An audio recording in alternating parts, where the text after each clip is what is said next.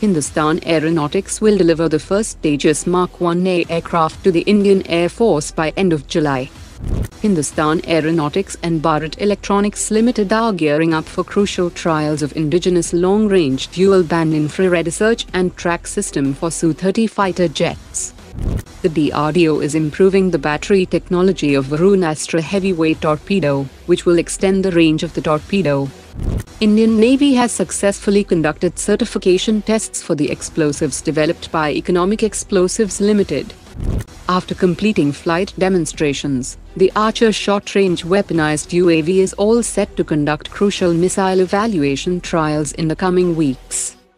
Apart from the deal between an Indian firm and the Russian maker of S-400 system to maintain and repair the S-400 system in India, they are planning to eventually produce important components for S-400 systems in India. Pakistan's ambassador to the US has urged the US government to provide small arms and modern equipment to his country to ensure the success of newly approved counter-terrorism initiative. Indian Navy's multi-role stealth frigate INS Shivalik has reached Pearl Harbor in Hawaii to take part in the world's largest naval exercise RIMPAC 2024.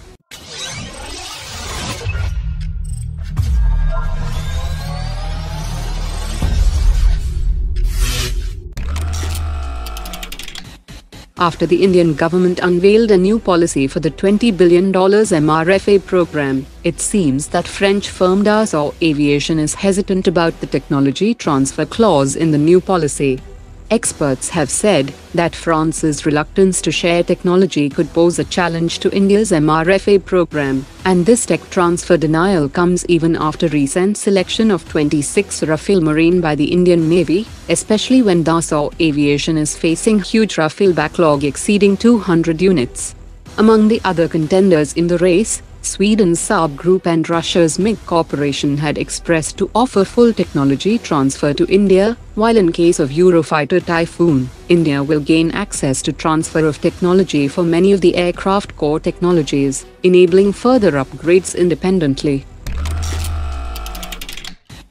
BSS Material Limited had offered the 5.56 by 45 mm AK-19 for the 4.5 lakh carbine requirement of the Indian Army, that was recently rejected by the Army, and this decision has been challenged in court by BSS Material Limited. As per media reports, the AK-19 offer was not rejected due to poor scores in evaluations, but since the company lacked financial backing to execute this program in case it won the tender, that required certain balance in the bank guarantees. While the legal dispute continues, the AK-19 presents an interesting option for the carbine program, as it chambers NATO ammunition, user-friendly ergonomics, and modular design, which fully aligns with the Indian Army's potential requirements. The competition for 80 medium transport aircraft will be a close race between the C-390 and C-130J, as initial estimates have suggested that the Embraer C-390 Millennium might hold a cost advantage over its primary competitor Lockheed Martin C-130J.